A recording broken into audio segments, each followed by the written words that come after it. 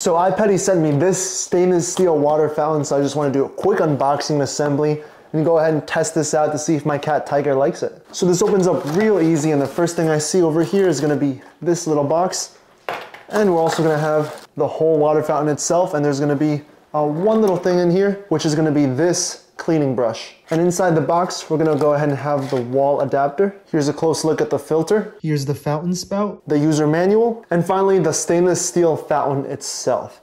And it looks real nice, even matches with the fridge over here. And the wire is actually gonna go ahead and be connected already.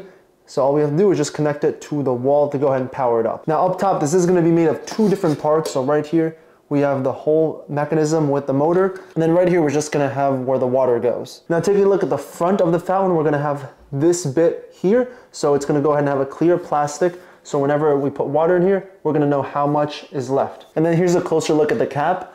Right over here, this is gonna be where our wire is gonna go ahead and go through when we put it on the other part. Right in the center, we're gonna have this plastic bit, and right on top, this is where the water is going to go ahead and also flow through. Now taking a look at the bottom of the cap, this part does go ahead and open up. I just have to go ahead and push it down, just like so. And this is actually where the filter is going to go ahead and fit. I can put it in place and go ahead and cap that. And then right here, this is going to be the pump.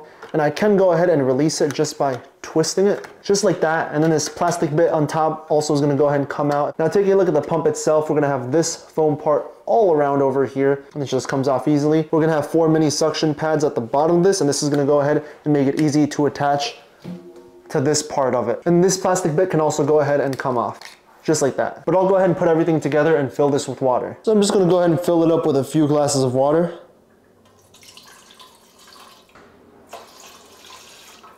And now the top lid can go right on top, making sure the wire just fits right through this hole here.